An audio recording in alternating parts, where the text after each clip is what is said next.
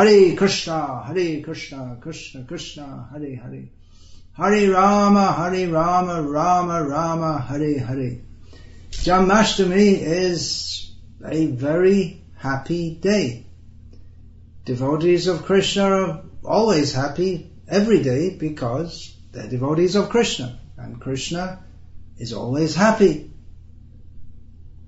But this is an even more happy day because it is the celebration of when Krishna, the Supreme Happy, the Supreme Pure, the Supreme Lord, appeared in this world more than 5,000 years ago. So it's a great festival, and it goes on throughout India, and now by the mercy of Srila Prabhupada, who brought the Supreme Happy, Supreme Pure, Supreme Personality of Godhead, Krishna and Krishna consciousness to the West. Now this festival is going on all over the world as a great festival. Every day in Krishna consciousness is a festival. We begin every day early in the morning with singing and dancing, and we take wonderful food offered to Krishna. Janmastami means all day up to midnight and beyond, celebrating the birth of Krishna. And actually on this day, those who celebrate seriously, they fast all day, because the idea is just to be completely absorbed in Krishna. And then on the next day, the devotees break their fast. So it's a very, very happy day, celebrated as a great festival in India. The Krishna temples are full, so many people come, and even many, not only Hindus, maybe many Muslims and Christians may also come to celebrate this, because after all, Krishna is for everyone. Krishna is not a sectarian idea of God. He is the Supreme Personality of Godhead for everyone. And in India there's a festival on this day of climbing up the pole to try and get the butter pot. So it's a festival, it's full of joy. Festival means happy. Every day is a festival in Krishna consciousness, but Janmastami is a very, very special festival because it is Krishna's birthday. If you want to get the full benefit out of it, though, it's not to be celebrated just as some kind of fun. There are so many festivals which are meant for fun, and certainly Krishna is fully joyful, but to get the full benefit, we should try to understand who is Krishna, why are we celebrating this? Of course, some rascals, they'll say, well, there's no such person as Krishna anyway, but that's ridiculous, because persons who are learned in spiritual science, they worship Krishna. He's not a mythological figure, as some people claim. He actually appeared in this world. His birth site is still there. You can go and visit it in Mathura, which is presently constituted within the Uttar Pradesh state of the Republic of India. His birthplace is there, and his pastime places, Dwarka, that's also there. So many places which Krishna visited, Kurukshetra, where he spoke Bhagavad Gita, it's still there. It's not something that someone made up. It's actually a fact that Krishna appears in this world. And to understand this point, that Krishna, the Supreme, appears in this world, this, if we understand this, we'll get the greatest benefit from celebrating Janmastami. Why? Because, as Krishna says in Bhagavad Gita, he teaches us, Janma karma chame divyam evam yo veti tatvataha tyaktva deham punarjanma naiti mameti sorjana. Krishna says that anyone who understands that my Janma, this is Janmashtami. Janma means birth, Ashtami means the 8th day. So this is the 8th day there are 2 fortnights in a month. So it is the day on which Krishna appeared. Janmashtami means his Janma. Now Krishna says, Janma karma chame divyam. Janma means birth. Karma, In modern English, this word is often understood to mean reactions from activities previously performed, but the core meaning of karma is activities, action. So Krishna says, Janma karma cha me, cha means and, so Krishna says, birth and activities.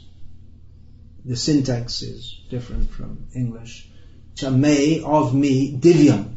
Divyam literally means of the spiritual, literally means of the effulgent, divine. Krishna says, who understands properly that my appearance in this world and my activities are divine simply by understanding this. Tyaktva deham, having given up this body, means to die, we all have to leave this body. We don't come back again in this world, but we go to Krishna, to stay with Krishna, in the spiritual world eternally with Krishna. So Janmastami is a very happy festival, but if we understand that Krishna, he appears in this world not like us. We are born, we don't know where we came from, we don't know where we're going, we don't know why, how we got here, who we are, we're completely in ignorance. Krishna comes out of his kindness. He's a person, but not like us. He's the supreme person, full in knowledge, and he comes to give us the knowledge by which we can come out of the ignorance which binds us in birth and death, birth after birth after birth. We're getting born, we're dying again, but Krishna comes to teach us how to get free from birth and death. And the best process, easiest process, is simply to understand that Krishna himself is transcendental. He is not like us, born due to our previous karmic reactions, but he comes out of his own desire. As he says in the same chapter of Bhagavad Gita, the verse which I just spoke, just before that, he says, Ajo pisan avyayatma bhutanam ishvaro pisan prakritim swam adhishtayam sambhavami atmamayaya. Krishna says, I am unborn. And then how are we celebrating his birthday? Well, that's the mystery. It means he's not born in the same way that we are. His birthplace is there. He's known as the son of Devaki, born from the womb of Devaki. But he appears out of his own desire. Atmamaya in this verse, Krishna says. Atmamaya means by his own energy, by his own mercy. He comes to deliver us. Therefore we have the word avatar. Avatar means he comes from the spiritual world, he comes down here to pick us up. So if we want to go up to Krishna and live with him eternally and happily in the spiritual world, where there's no birth, no death, no 9-to-5 routine, no taxmen, no colds and flu, all bliss. Simply living with Krishna, playing with Krishna, dancing with Krishna, eating with Krishna, joking with Krishna. Krishna comes to demonstrate his pastimes, which are described in detail in Srimad Bhagavatam, summarized by Srila Prabhupada as the Krishna book. So that this topmost Vedic literature in Sanskrit is available to everyone in English and all the major languages of the world. They describe the pastimes of Krishna, which are so attractive that anyone who's a little bit pure in heart, they will be attracted to that. So Krishna comes to show his pastimes, that we can live happily with him. The activities that Krishna performs in this world are the same activities that he performs in the spiritual world. And it's all bliss. He's invited, he's coming down. He comes down from the spiritual world. Not that he falls down, but he comes out of his own accord, out of his own kindness, to come and say, hey, you can come with me, come back with me to the spiritual world. But we have to do that, we have to understand that although Krishna's pastimes appear to be human-like, he is transcendental. out of his great kindness, even though he's the Supreme Lord of everything and everyone, he plays with his friends, with his devotees, as if he's an ordinary person. That is his great mercy, an exchange of love, because he's so great. Many people have difficulty to understand how God can be a person, but as Srila Prabhupada would always point out, well, why not? If he must be a person because we are persons, and if he's not a person, then we're something more than him. How can that be? But people think, well, a person, that's something limited. Because just like I am a person, and now I'm stuck in this body, and it's limited, because I'm only in one place at one time, and I'm not anywhere else, and my knowledge or my immediate perception only goes as far as my eyes can see and my ears can hear, and my sense of smell functions. So we may think that, well, Krishna, he's born to a mother and father, so that means that he's dependent on something else. That's why Krishna says, Janma karma cha me divyam evangyo veti tatvataha. If you to understand it properly, it may not be such an easy thing, because to external vision, Krishna appears to be an ordinary person.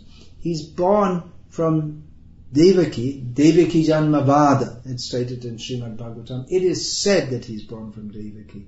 But actually, that's by his own choice, his own mercy. He appears to come as if he is an ordinary person. But when he appeared from the womb of Devaki, he immediately showed 400 form, Narayan form, the form of the Supreme Lord in his majestic feature as Narayan. And from the very beginning, he demonstrated he's not an ordinary child. And his whole pastimes on this earth, we use the word pastimes because he's simply enjoying himself. So it was full of all kind of extraordinary activities which demonstrate that he is actually the Supreme. He showed his universal form to Arjuna. He performed it's all recorded in Srimad Bhagavatam. Not all, because everything that Krishna does at every moment is full of transcendental bliss and splendor, but a summary of his pastimes is given in Srimad Bhagavatam, which demonstrate two persons who are pure in heart, that means free from Kam, Krodh, Lobh, Moha, Mada, Matsarya, lust, greed, anger, envy, pride, and illusion. Such people can understand, oh yes, Krishna must be supreme. So even though Krishna appears as a person, this may be very bewildering to some who think, well, God must be above being a person, because all the persons, that means they're limited, they have material attachments, they have friends and enemies, but Krishna is above all of that. He's a person, but he's not limited. That means even though he has this form here, Andantarasta Paramanu Chayantarastam, he enters into the heart of everyone. He enters into even the atoms.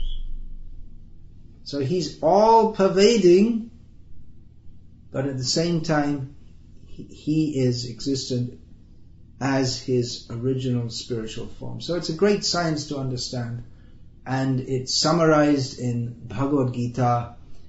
We have to hear Bhagavad Gita as it is to understand it properly, because many people, even though they're learned in Sanskrit, they don't catch the gist of it. We are fortunate that Srila Prabhupada gave us the clear understanding.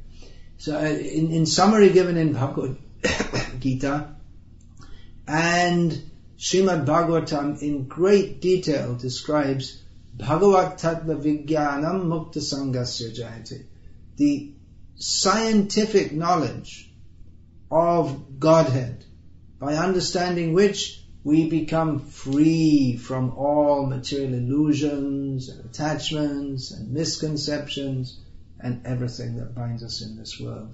So Krishna comes to exhibit his divine pastimes and attract us that, oh yes, we can go and live with Krishna. He's asking, yes, you come with me. And he also speaks Bhagavad Gita to give the knowledge which even up to the present day we can take advantage of and understand Krishna. The knowledge by which we can become free from illusion and doubt and misconceptions. Bhagavad Gita is such knowledge, it's timeless.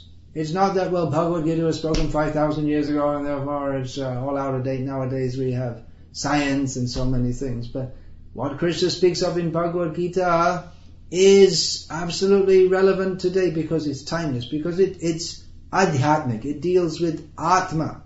So the Atma, or in English we say the soul, the nature of the soul is the same. Now, even if we have so much advancement in science, but what Krishna speaks of in Bhagavad Gita, that this material world, dukkhalayam ashashvatam, in 2 words. See, this is real. This is real philosophy. In 2 words, Krishna summarizes the whole situation of the material world, past, present, future, on this planet, on every planet, and pertaining to every living being from the little germ up to the mammoth. What is that? This material world is full of suffering, and everything here is temporary, including the universe itself. Everything is temporary. So Krishna points out that everything in this world is temporary. He gives some examples. Janma, mrityu, jara, vyadhi, dukkha, doshan, udarshanam. This is knowledge, Krishna says. To see how this material world is continuously miserable because there is birth, death, old age and disease. And Krishna gives the clue how to get out from that. So Krishna comes. This is his mercy. He comes, he gives us this philosophy which is just as relevant today as it was then, and it'll be relevant it was 5,000 years ago, it was relevant, now it's relevant, 5,000 years in the future, it will be relevant, because this material world, the very nature of it is birth, death, old age, disease, all kinds of suffering. But Krishna comes to show us that we don't have to suffer. We can go to Krishna. But there's little condition to go to Krishna. What is that? Sarva dhamman parityaja mamekam sharanam raja. As he says in Bhagavad Gita, the conclusion of Bhagavad Gita, stop trying to be happy in this nonsensical material world where we take body after body after body. In one body we parade ourselves as being human. In another life we think, now I'm a dog, and then we think I'm an elephant, I'm a worm, and it goes on like this. But just understand, we are eternal spirit soul. We are part and parcel of Krishna, as he says in Bhagavad Gita, Mamaivangsho jiva loke jiva bhuta sanatanaha manashashtani indriyani prakriti sthani karshati. We are all infinitesimal parts of Krishna. Then why are we in this world? We are struggling with all the senses centered around the mind. We're trying to enjoy this world. So just try to understand that our shelter, we have to take shelter of Krishna exclusively. Give ourselves to Krishna. What does that mean? Give ourselves to Krishna in love. How can we relate with Krishna? We are so small. Krishna is so great.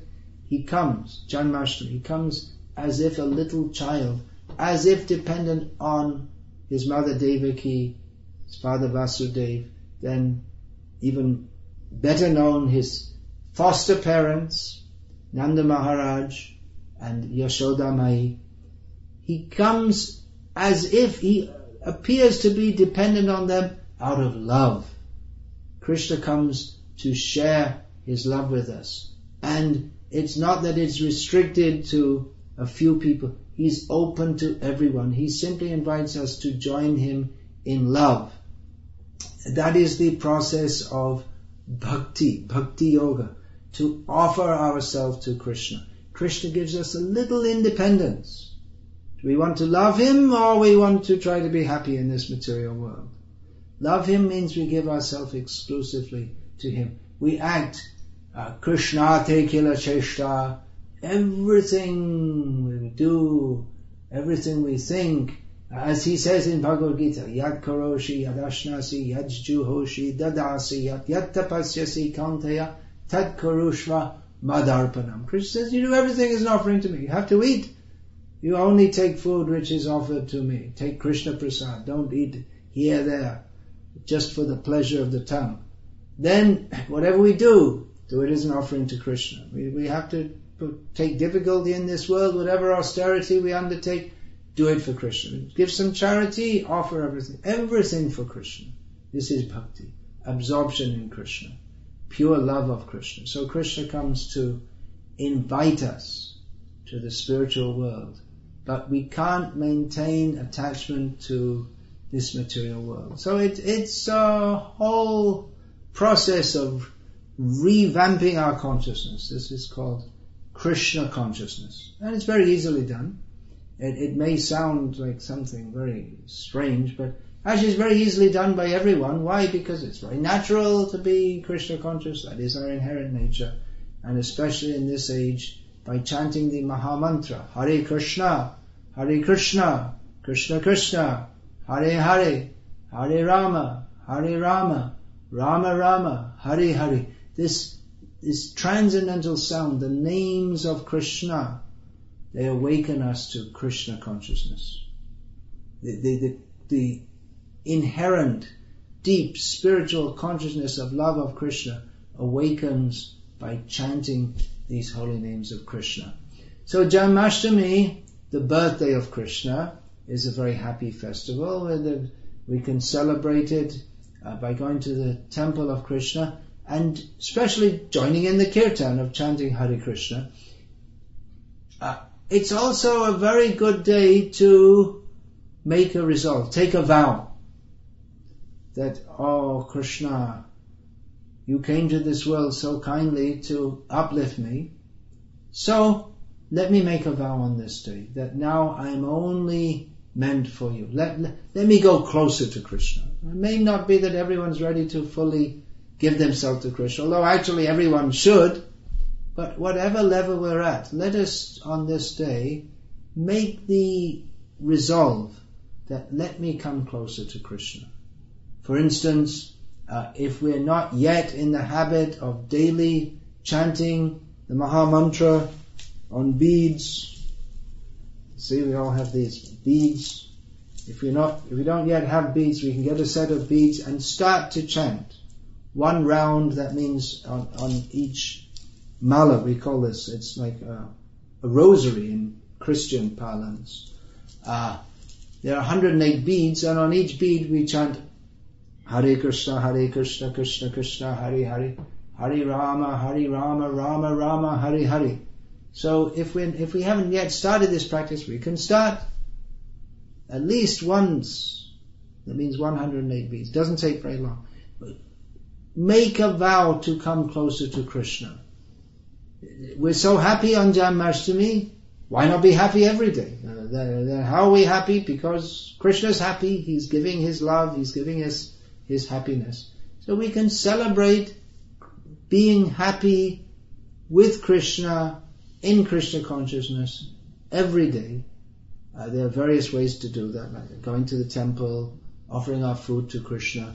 The main process for this Kali Yuga, this age of quarrel and hypocrisy, in which everything's just, the whole society and everyone's mind is just a big mess. But this chanting is the main process of bhakti, of devotional yoga.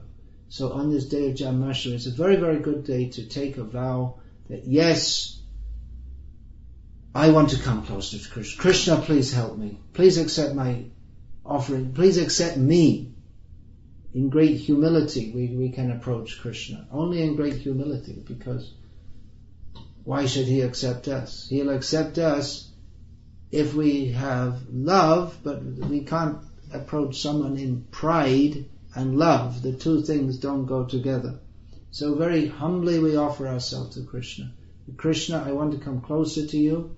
Please help me.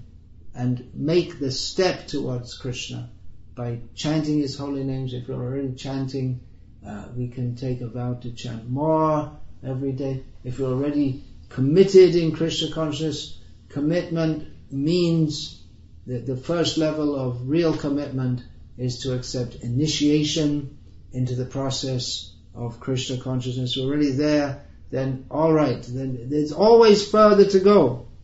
Even if we're initiated, it doesn't mean that, well, that's it, now I'm there. But we have to go further, further, further. This is a very good day to make a vow that Krishna, you came to this world to lift me up.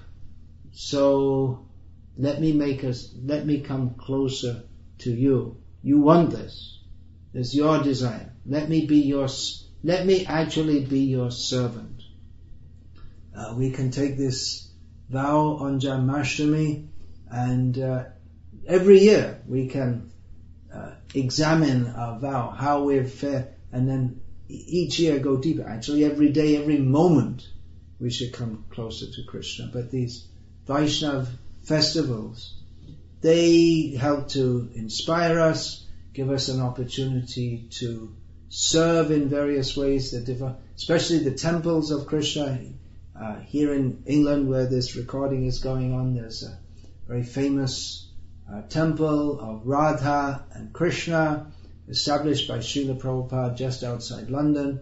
So many devotees will go there, and they'll serve for days and days and days to organize. So these festivals for devotees already committed, it's a great opportunity to perform service for Krishna.